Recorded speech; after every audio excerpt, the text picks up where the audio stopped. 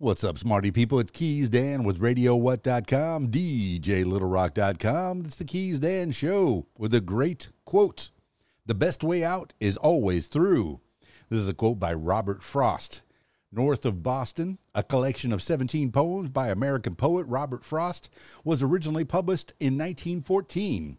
One of those is A Servant of Servants, the poem where this hopeful line comes from.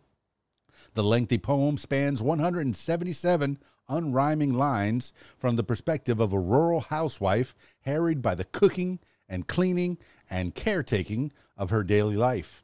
She's thrilled to be talking to someone new, a person camping out in the woods near her home.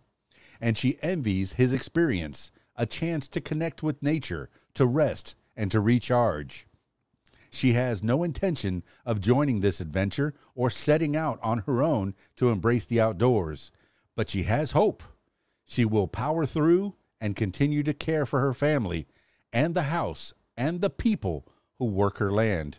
And for her, for now, that hope and that stubborn determination is enough.